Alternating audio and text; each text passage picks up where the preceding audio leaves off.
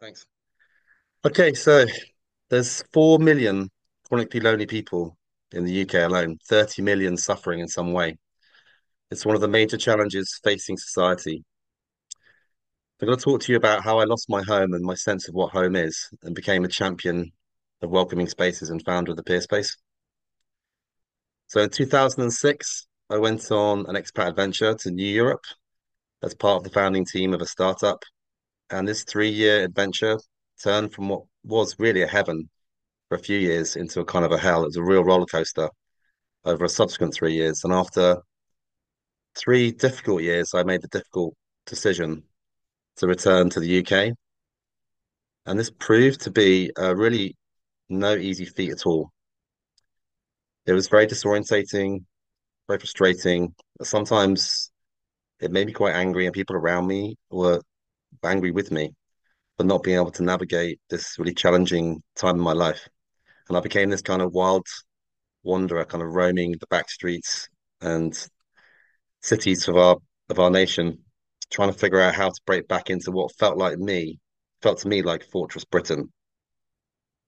But it all changed when I got invited one day into a very welcoming dinner space called Good Vibrations in Bristol, a gathering of largely sort of midlife consultants, entrepreneurs, business people, a very welcoming space. And I had this feeling as I walked in the door, like, thank goodness I found you.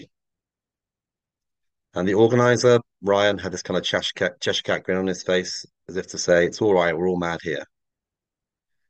And I attended these dinners for the next 4 or 5 years, and it practically was the best night of every month. Though sadly, I never did get to bring my family back over to the UK. It was nevertheless a really excellent demonstration and participation in a very welcoming space. And several years later, I experienced another very special, similar kind of space, an old village welcoming ceremony on a retreat. The idea was we'd in the old times, people would if people left the village, however however far away they went, however long they were away, it didn't matter. On the return, a really big deal was made of that moment, a celebration of the fact that they'd come back to effectively to their home, a celebration of that person, if you like, a moment to recognize that perhaps they've been missed. And if you think about the idea of a return to a place you once knew or a arrival to an unfamiliar place, you could think of this in modern times in many different ways, like perhaps a return from parental leave or from long-term unemployment, or perhaps from sickness or from being abroad like me. The return is really hard, right?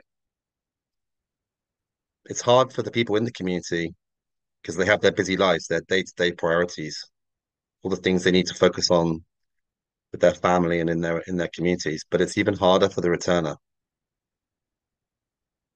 Perhaps at the start, they might need simple things like just food, water, shelter.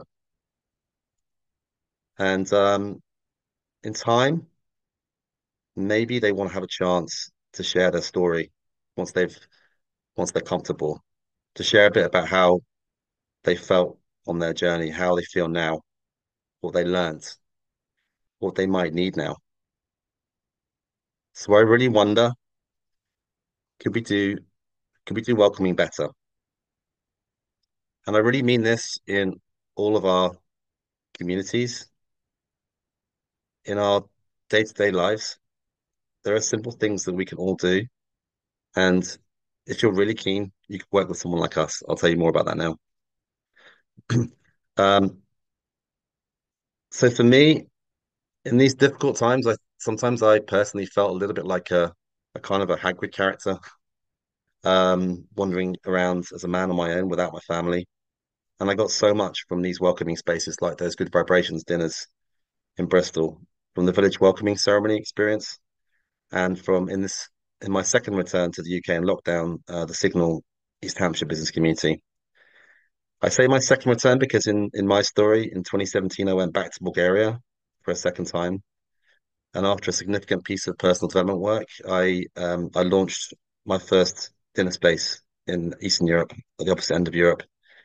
And over the 2 years up to 2020, I held a space for the international business community in this effectively uh, what I think of sometimes as the kind of wild east city as it kind of evolves out of these sort of the changes that they've been through over 20, 30 years. And we brought together international business people around the dinner table with speakers.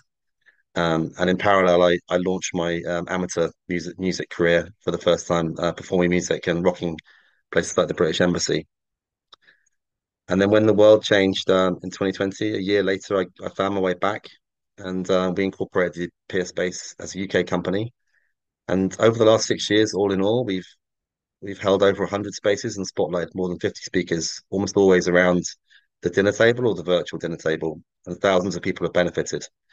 So now, coming up to today, we specialize in speaker dinners, leaders' lunches, and I've gone full time this year into building this business. And finally, this is only my second outing with my talk. Got around to do my own talk because I'd rather sing other people's songs than talk about my own life and my own journey. So I think there really is a loneliness epidemic, and there's things that we can do as the peer space for general communities. We have an initiative for running speaker dinners in towns.